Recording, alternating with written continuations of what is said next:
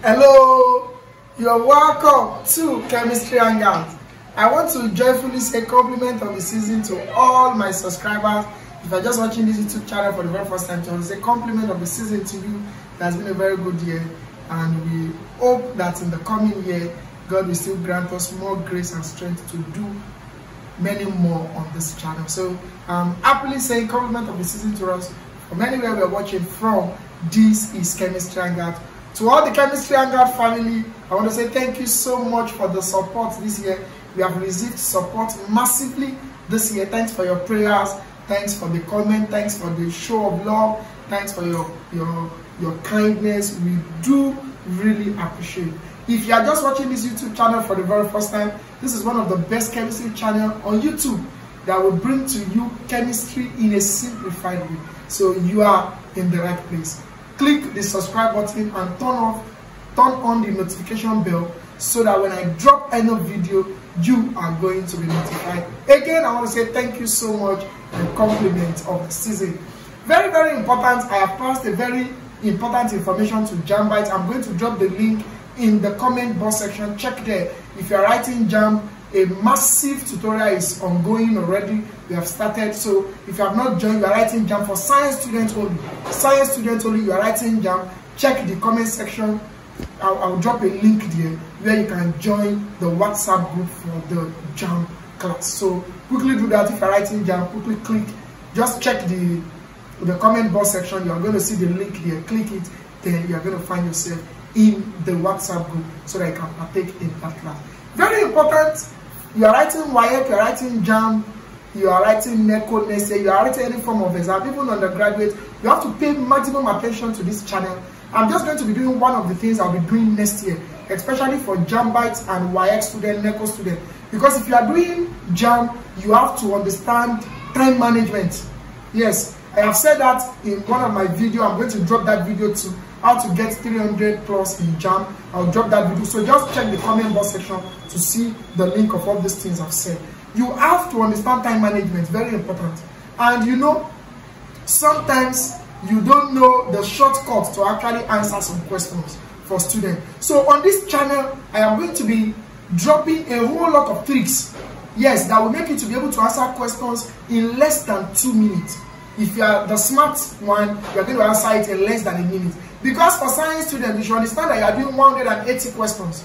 You are doing 180 questions. You should know that. You are doing 60 for English, 40 for your 3 other subjects. That's 120.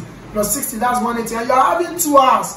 2 hours is 120 minutes. Which means by calculation, you have less than a minute to solve each question. That's the implication. So on this channel, I am going to be dropping some tricks that will make you to solve some questions in less than a minute. I'm just going to solve the question so that it will, you have enough time to actually tackle. So watch this video to the end. I'm going to explain, that very particular concept. Then at the end of the video, I'll now give you tricks to solve it in a minute. So let me start with this. Now, in WAEC or JAMB, I will say it is chemistry trick. Yeah.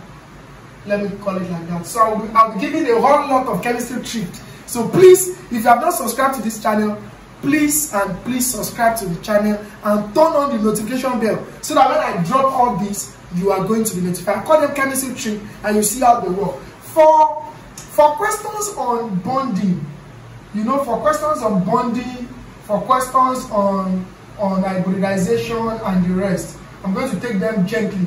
For questions on bonding, we might be asked, how many lone pair, how many bond pair do you have in a particular molecule or in a particular compound? JAMB might ask you, WAEC might ask you, how many lone pair do you have? How many bond pair do you have? What do I mean by lone pair?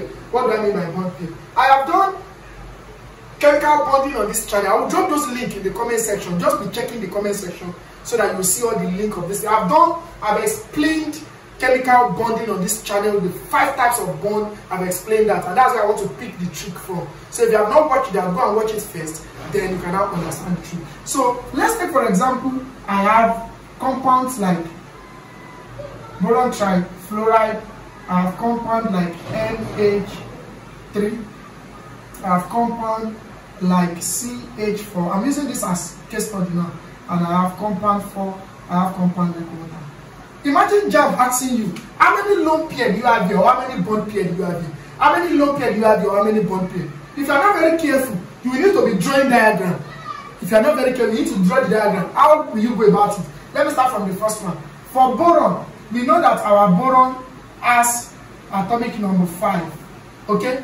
You know, hydrogen, helium, lithium, beryllium, boron. That's atomic number 5.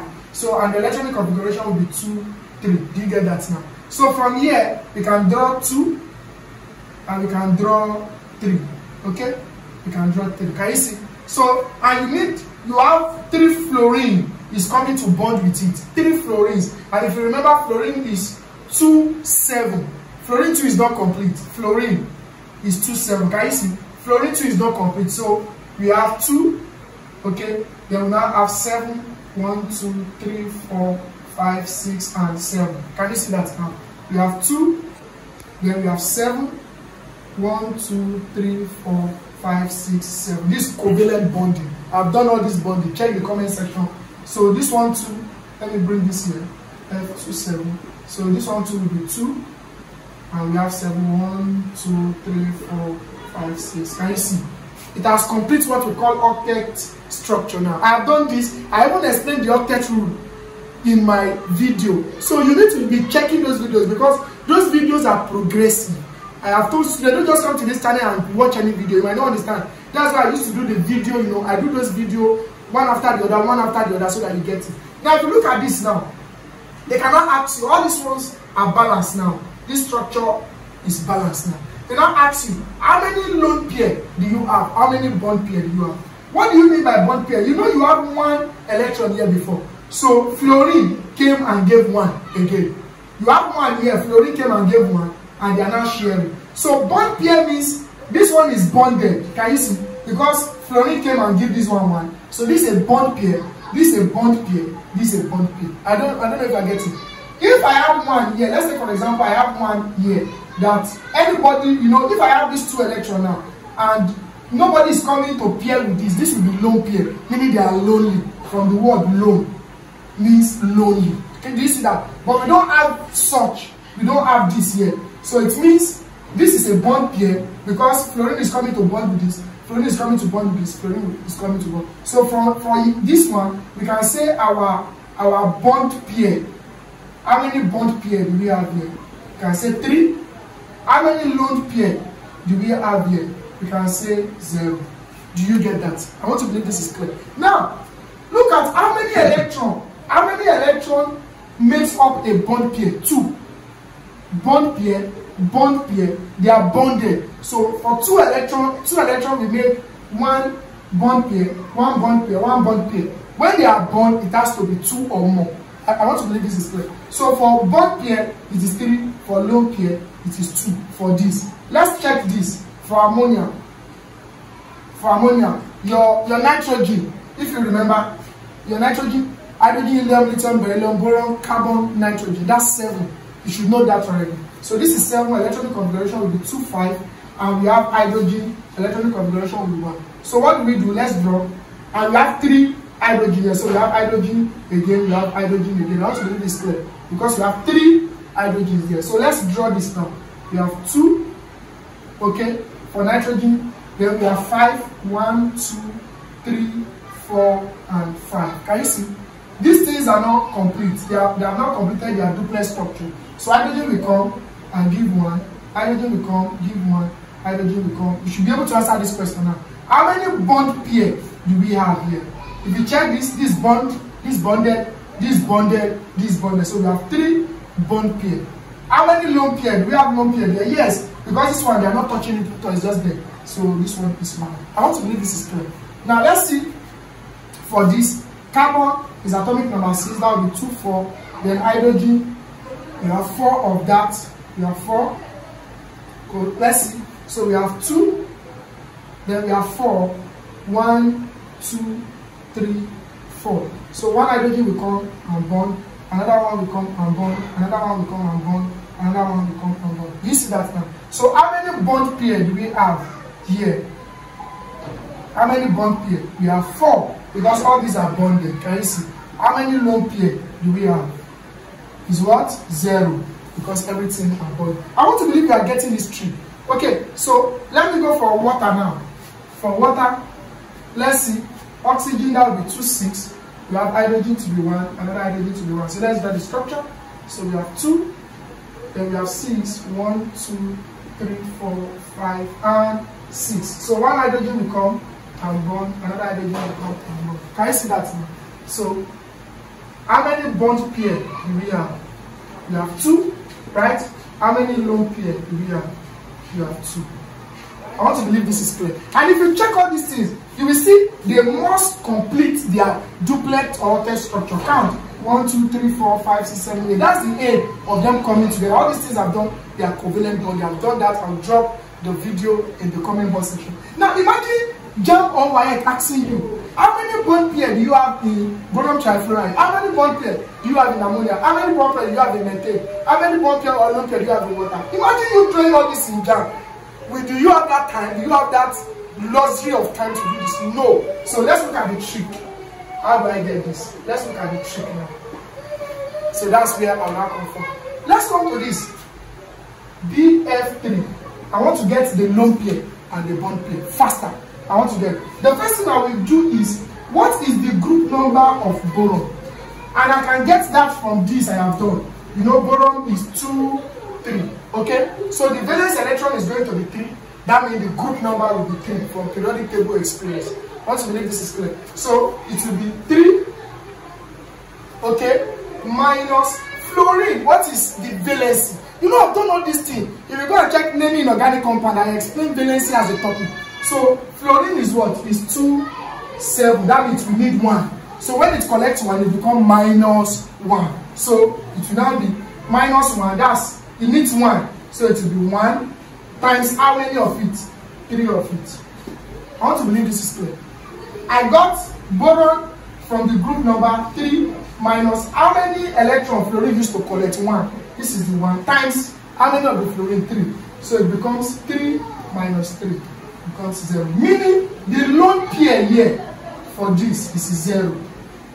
Why the bond pair is the number of fluorine that you have here, which is 3. Let's go back to this. The bond pair is how many? 3. The lone pair is how many? Is 0. Are you surprised? That's why I said, if you are doing WAEC, if you are doing JAMB, you are doing NECO, please, I'm going to be dropping this trick. I'm going to be dropping this trick. It will make you answer questions in less than a minute. So let's try it for other one. JAMB said, how many bond pair? Sorry, N3. How many bond pair and lone pair? They can ask you that lone pair or bond pair anymore. So how many bond pair do we have here? You want to calculate it? JAMBite, WAEC student. Also, okay, what is the group number of nitrogen? The group number of nitrogen will be 5 because the electronic configuration is 2, 5. So the group number is 5 minus hydrogen used to collect 1. Abi? So that will be 1 times 3. So that will give us 5 minus 3. That will give us 2. Can you see that now? So the lone pair. Look at this now. Look at this. The lone pair. Look at this. So you know 5 minus 3 is 2. How many electrons used to give lone pair? You know, I have 2 electrons as 1 lone pair. So the meaning of this is that you have 2 electrons. So 2 electrons will give how many lone pair? 1 now. Because for every lone pair, you have 2 electrons. I want to believe this clear. You have 2 electrons. So for 2 electrons, it will make 1 lone pair or 1 bond pair. Do you understand? But this one is for calculating lone pair. So this 2 electrons means how many lone pair are we going to have? We are going to have just 1 lone pair. Because 2 electrons will give us 1 lone pair. But how many bond pair do we have? How many bond pair? Look at the elements attached to nitrogen. How many do you have here? 3. Can you see that? So let's check.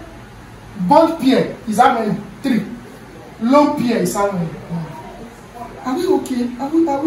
That's why I said, please be glued to this channel if you're writing JAMB NECO. I'm going to be dropping these tricks to help you guys to be able to scale through JAMB. Let's go for this. Number 3, CH4. Okay, look at that. Carbon is 2, 4, Abi. So it's going to be 4 minus hydrogen. That will be what? 1 times 4. Okay, that will be 4 minus 4. That will be what? 0. Meaning lone pair. is 0. Bond pair will be how many? Will be what? Will be 4, which is the number of atoms attached to this. So let's check this one.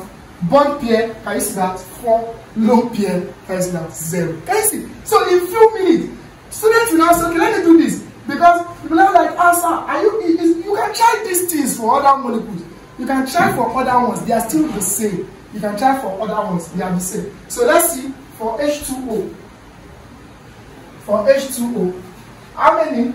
Oxygen, that will be 6, 2, 6, because oxygen is atomic number 8.